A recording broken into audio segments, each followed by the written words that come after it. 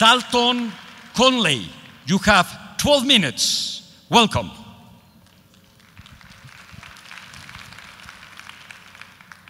Hola, Puebla, and ladies and gentlemen of the jury.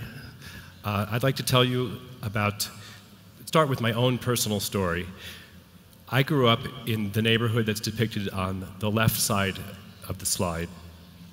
It's a neighborhood of poverty, of housing projects, and burnt out tenements. It was the 1970s and early 1980s in New York City, and at that time, this area, this 5-block radius, was one of the 3 points on the world heroin triangle.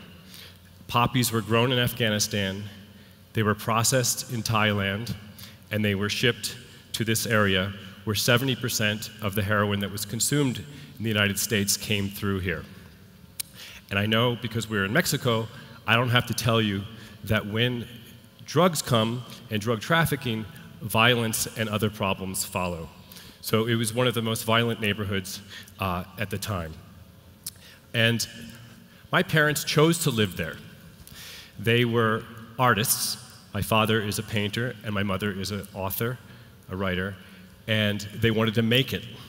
And if you want to make it as an artist or a writer in the United States, you move to a big city. So my mother moved from the coal mining area of Pennsylvania, and my father moved from rural Connecticut to come try to make it in the big city, in the Big Apple, as we call it, Nueva York.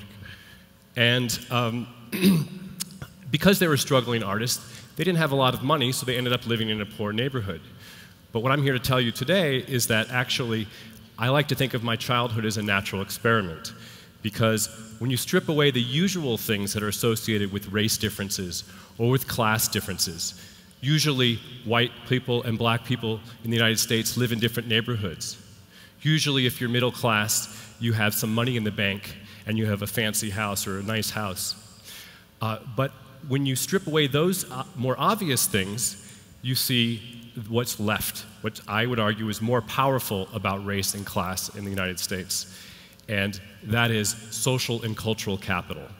Social capital is just a fancy word sociologists use for connections, that my parents knew a lot of people and they knew how to work the system. And cultural capital, it means references, education. My mother graduated college, for instance. And so if you look at the picture on the right, you can see me there in the back, smiling like a geek. My mother's not a very good photographer, so my sister's in the front row cut off. And those are our neighbors. And much of my work, my research, has been trying to figure out why I'm up here today and my neighbors are not. Fast forward a few years to middle school. There I am looking geeky again, playing the clarinet. And there's my friend from the neighborhood, Jerome McGill.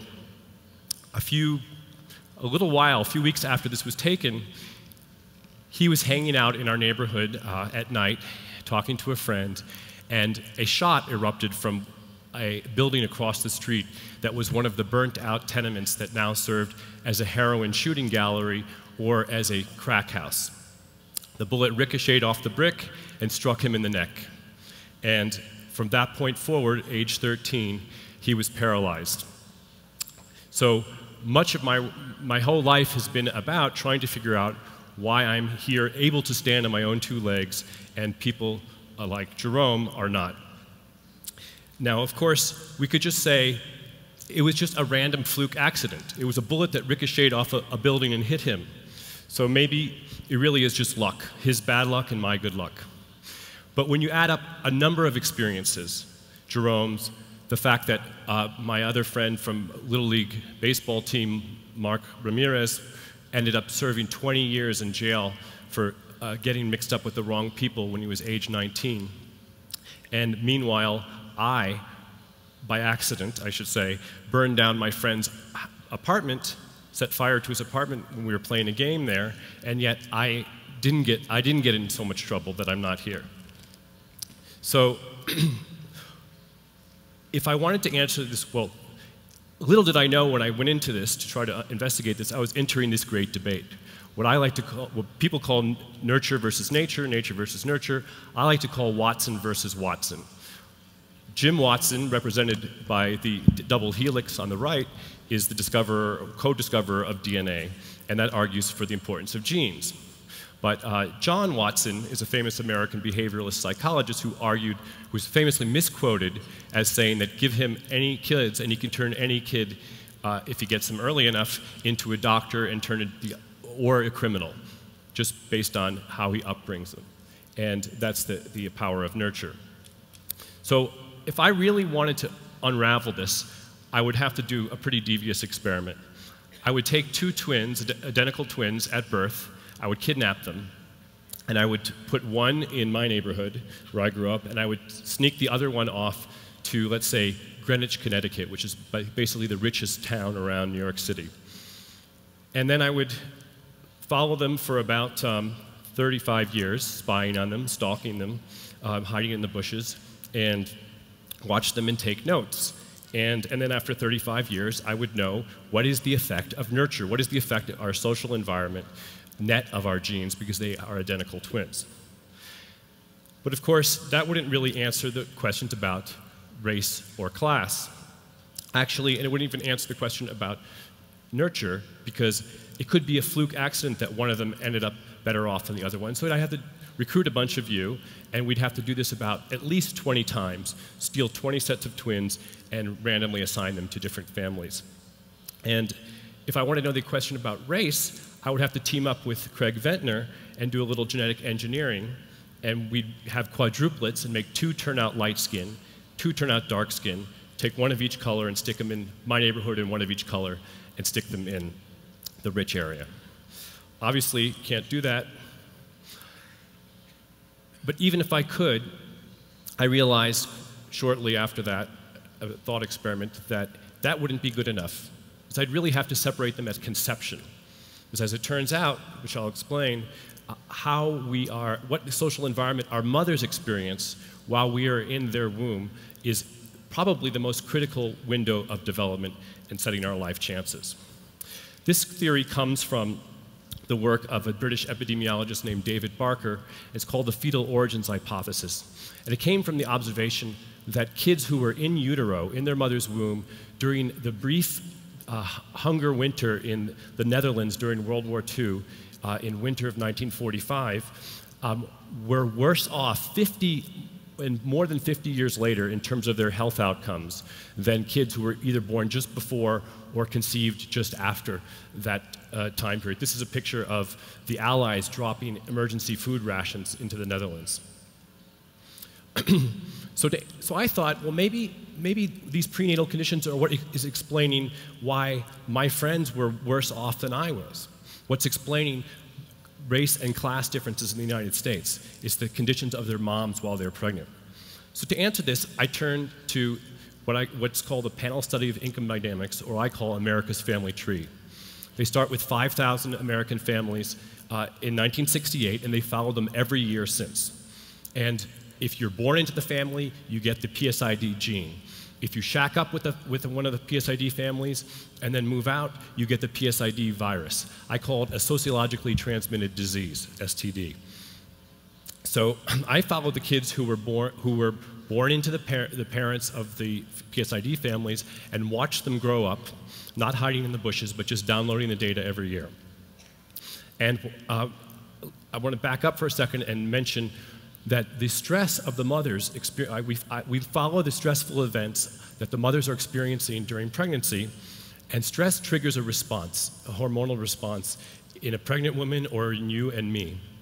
If a lion roars at you or if your boss screams at you, all of a sudden you release cortisol, and the tricky thing is that this cortisol diverts resources away from your baby, away from the fetus, because you want to live another day.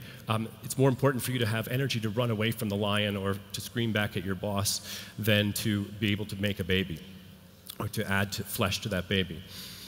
Moreover, the cortisol actually seeps into the baby's bloodstream itself and rewires them and changes the priorities for the baby, because the baby thinks, my God, this is a stressful environment I'm going to go into, and maybe I'm even coming out now, because one of the effects of cortisol is to trigger premature labor. So the baby will mature her lungs so she can breathe and neglect things like bone development and brain development. So what I did was I followed these PSID families and looked at mothers who had a copacetic, a calm, a pacific pregnancy one time, maybe the first time, and then the second time they ended up stressed out because there was a death in the family, or family member lost their job, or what have you, or there was gun violence in the neighborhood, and the second sibling is born low birth weight. That's less than 2,500 grams. And I followed them. Now, these are kids from the same family, growing up in the same household for over 20 years, and I find that those kids who were the low birth weight pregnancy ended up 50% less likely to graduate from high school in a timely fashion than their normal birth weight siblings. 50%. That's bigger than the effects of race in America, bigger than the effects of poverty, bigger than the effects of almost anything.